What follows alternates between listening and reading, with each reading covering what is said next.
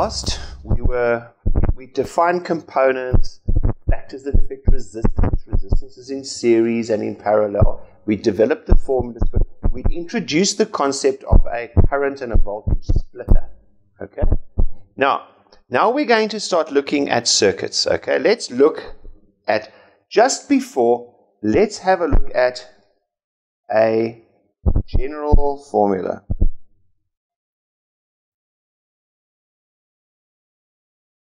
And I prefer it V equals IR.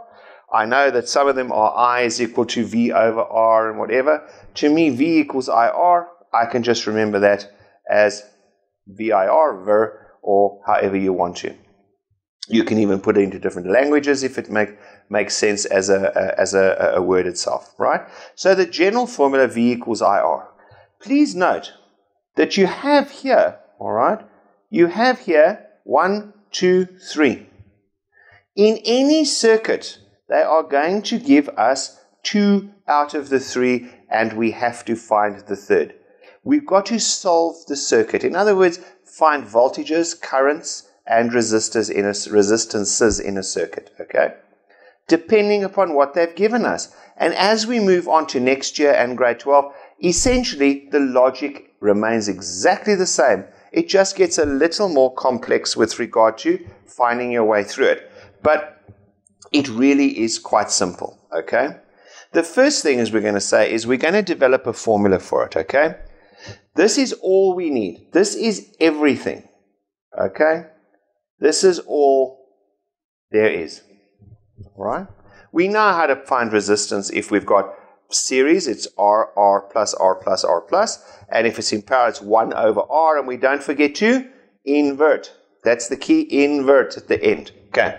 Now, let's have a look at a circuit, okay? Let's say, for example, over here, that they tell us there are 6 cells of 2 volts in series. So, we've got that, right? 3, 4, 5, 6. So what is the EMF of this, or V of the terminal voltage, is going to be 6 times 2 is going to be 12 volts. That is going to be V source. What do I mean by V source? I mean the velocity where, or not velocity, the voltage of the source. It's where the power, the energy comes from. Okay? It's where we get it from. Okay? We get the electron flow from there. Now let's have a look here. And they tell us that this is connected as follows. Okay? It's connected in like this. And then I'm going to go, there's a 10 and a 30. So let's put in a 10 and a 30, 10 ohm, and a 30 ohm over there, all right, like that. Let's say they give us an ammeter over here and an ammeter over there. They will give you A1, A2s, A3s, etc., all right? Then we've got another resistor over here, all right, like so, and that is a 10 ohm resistor, right? And then they've got over here, the last thing is they've got an ammeter over there. All right, that was just to link it up. And let's say they call this A1, A2, and A3. All right, there's a straightforward circuit. All right, what do we do with it? Well, let's solve the circuit. First thing we do is we put in current, right? Use a colored pencil if you like.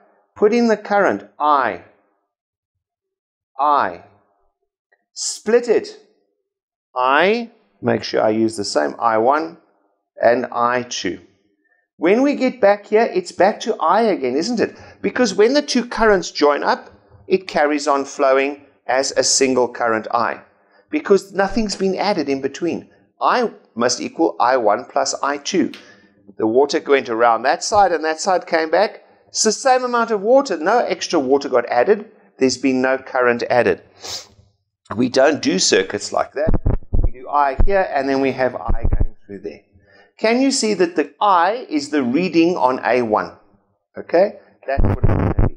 Okay, now the next thing, all right, is we say, right, step one, put in all the information given. Okay, I'm going to put a breakdown onto a download, I think, but put in all the information given, readings on meters, etc., right?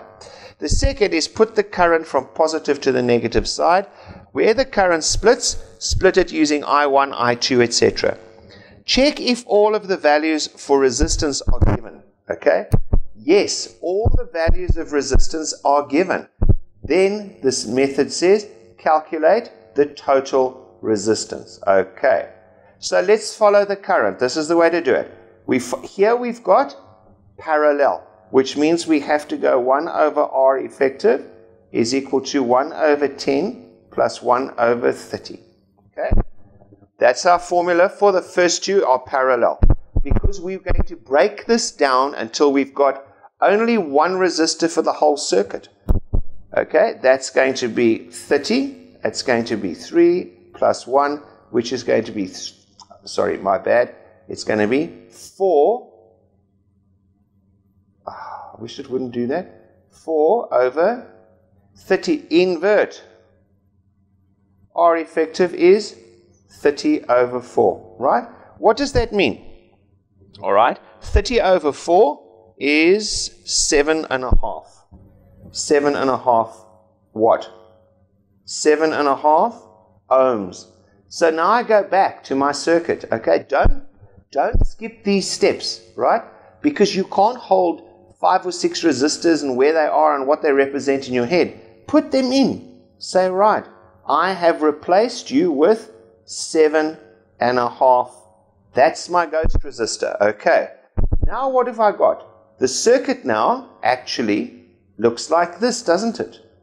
It looks at a 7.5 and a 10. Right? Now I say, right, now I've got series.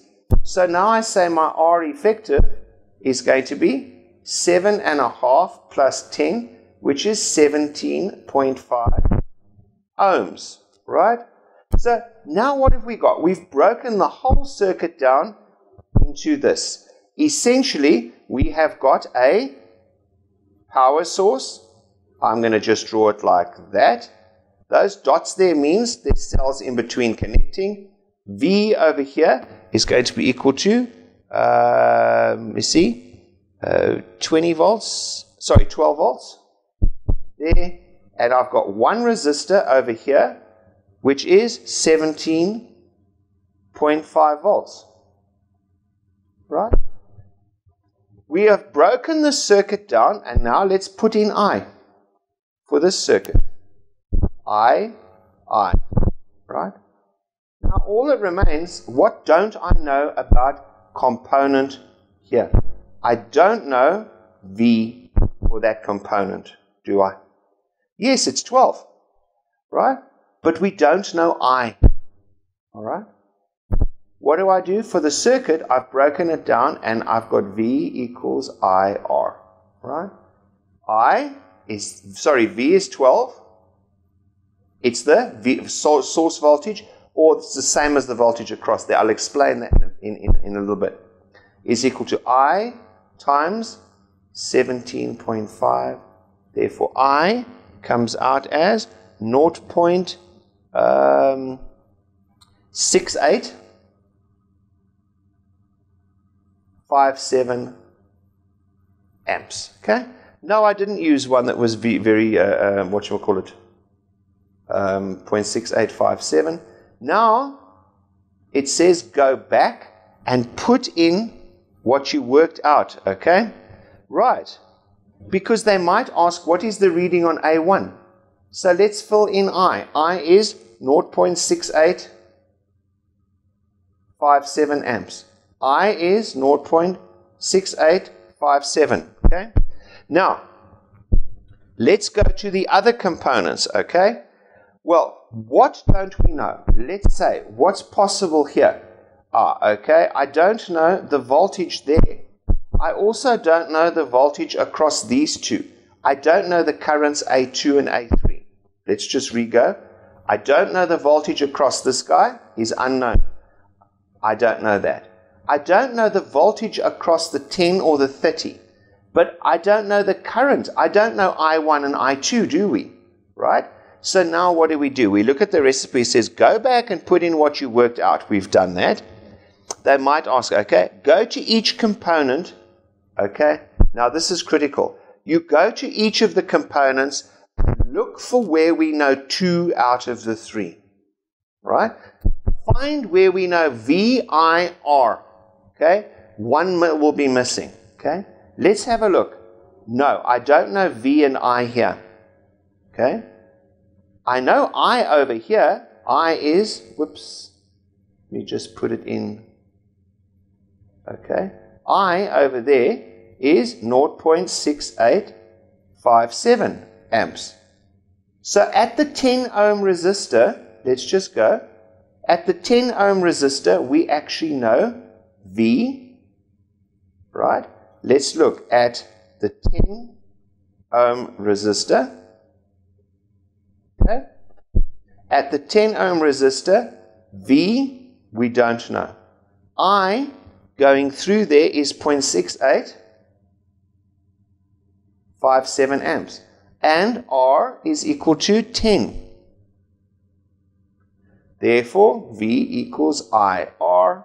V is equal to 10 times 0.6857, which is 6.857 volts.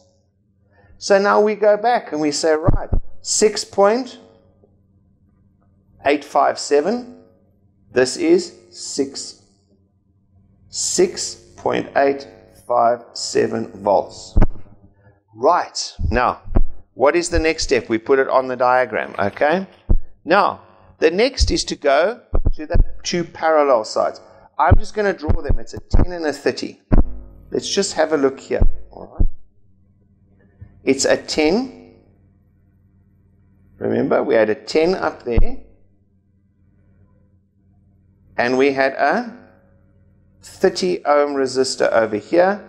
And now let's put our current in. Whoops, sorry. Let's put the current in here.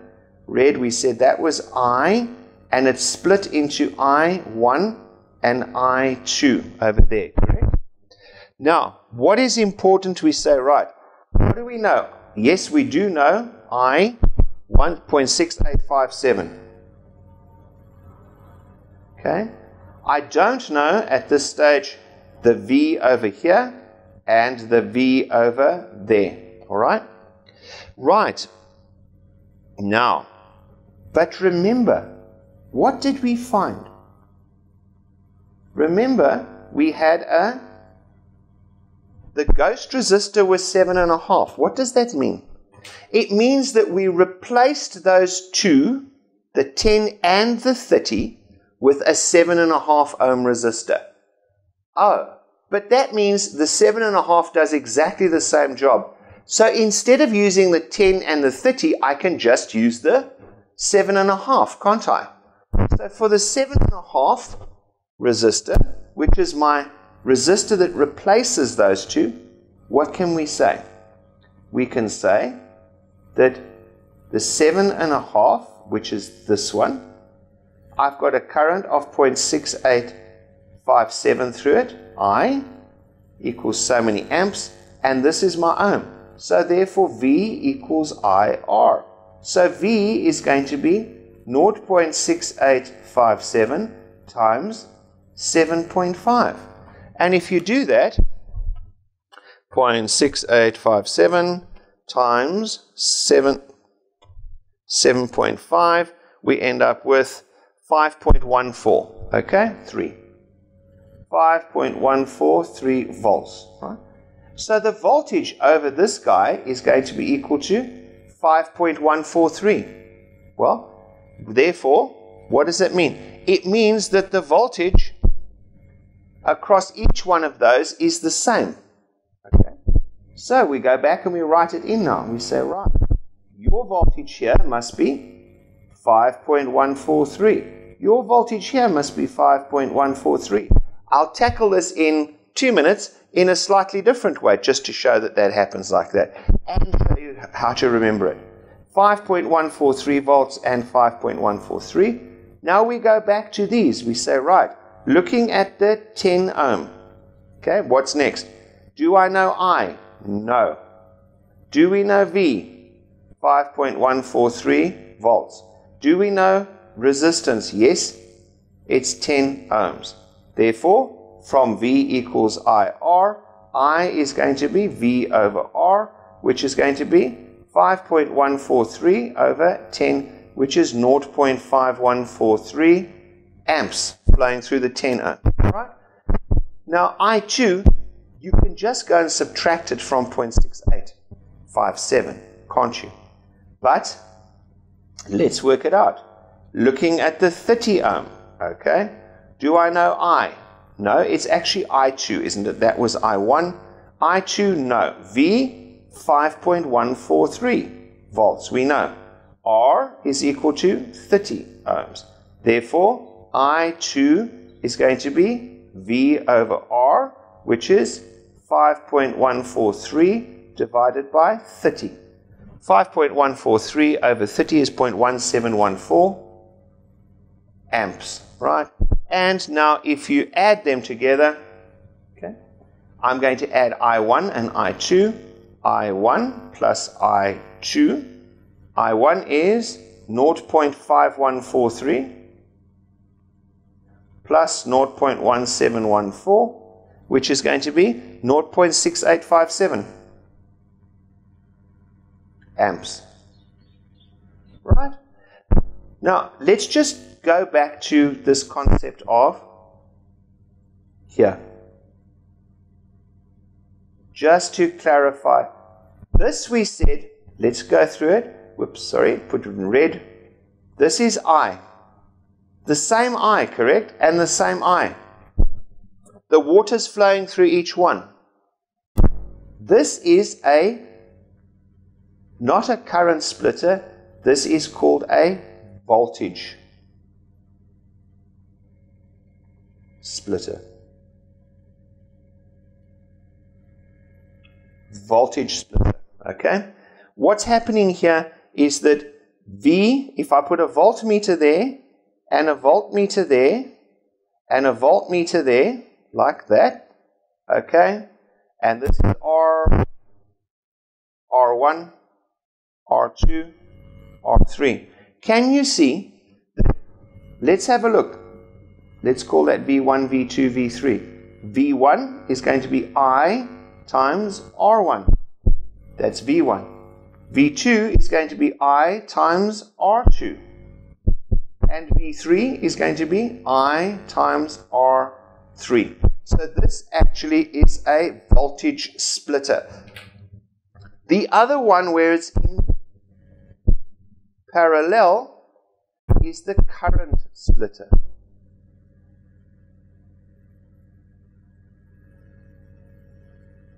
See?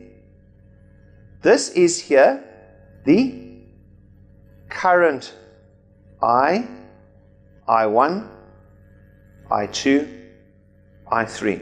This is a current splitter. Oops. This is a current splitter. Okay? Which means voltage is the same. So, V is V is V. They are all the same. Each voltage is the same. Okay? So on the current splitter, the voltages are the same across each one.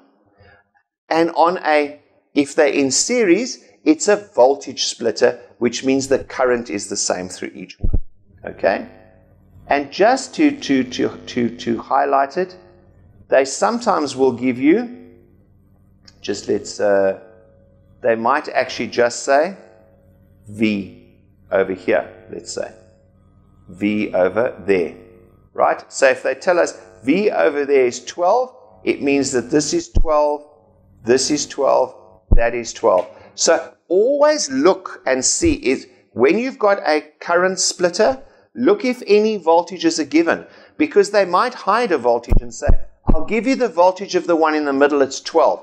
Immediately you can say, if you're 12, it means the one above you and the one below you is 12. So that's how to we're going to do more examples which highlight this, okay? Right. Now, so we've got that, okay? The other thing is this. If you go back to the example that we did, remember, let's just go back up here, okay? Let's just go back up to the example that I had. Remember, we worked out over here, this voltage was 5.143 over there. Remember? All right? That voltage was that one. This one over here, okay? Okay, right, is going to be, okay, okay, yeah, the voltages at the end of the day that you've got, okay, must add up to the total, okay, of everything. Let's just have a look at a circuit over here. All right, let's just have a look at this circuit here, okay, for example, all right, where we've got a, let's say we've got a V source over there, all right, something like that, and we have got some resistors here, very similar to the one we had, all right, okay, very similar to the one we had. We've got, let's say, this situation here, all right, like that, okay? So going back to the circuit that we had, okay, we had over here, okay, we had on our 5.13 volts, right? Okay, we had a voltage here, let me just change color, 5.143 volts, okay? And on the other one over here, we worked out 6.857 volts there. Let's see what happens if we add those together.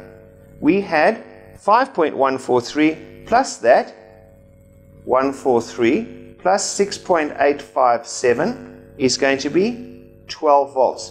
It must be. Right? Why?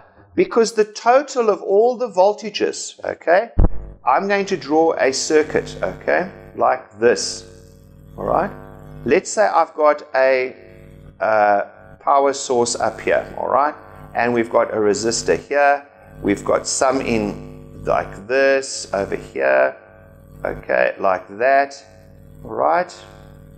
We go on another one over here, and let's say we've got another split over there with two, all right, and we go up again, and we go in over there. This voltage here, let's say, is 24 volts, okay? That is 24 volts there. What does it mean? It means that if I now go, remember, we put the current, I'm not going to solve this, but we'll do another one in the next one, more complicated one. What we're going to do is we're going to say, right, I'm going to go, okay, and I look where I've got what, okay, where they've given me information, okay. This is V1, V2, V3, and over all of this, V4, right? What does this mean? It means that 24 there, the total voltage of the supply must be equal to the voltages across all the components. V1 plus V2 plus V3 plus V4. Okay? It must be equal to the total of all the voltages across each individual component. Or parallel set of components, right? Why? Well, the voltage drop, or the voltage across this resistor and this one and this one and this one, okay, must be equal to the total voltage of the battery in the circuit. Because at the end of the day, inside my remote, or inside a calculator, or inside the tablet, there is only one source of EMF, one source of voltage. Therefore, that V, the voltage of the battery, must be the same as the voltages across each and every section. That's a very key thing to remember, because when you're going through these circuits, right, in a lot of cases, they will leave out the voltages, and you have to say, oh, but hang on, they've told me the battery voltage, therefore they've told me the voltage across resistor 1 and resistor 2, but they haven't told me across resistor 3. So what do? Let's have a look. Just very simply, to end it off. Let's say they've told us over here, we've got V equal to 18 volts, and a resistor over here. Let's say over there there's a pair there, and maybe on the way up over here another. Now they've told us, maybe they say the reading on this voltmeter here on V1 there is equal to 8 volts. The reading on V2 is equal to 6 volts, right? That's all they tell us. Immediately, they don't put in a voltmeter here, let's say. But immediately, what can I say? We can say, hold on, I know what V must be there. V is going to be 18 minus 8 minus 6. V is going to be 4 volts, which means I know that V is 4 volts across U and 4 volts across U. Can you see the deductive logic that we need to make there? Okay. I've got more. We're going to do some more. I've got another. Okay. Or I say always remember that. It's a critical piece of information. Okay. Then we've got some more of these guys here that we're going to do. Okay. And then we're going to go on to mechanics. So one more session on this, and then we'll go on to mechanics. Okay, great. See you in the next session. Thanks for watching.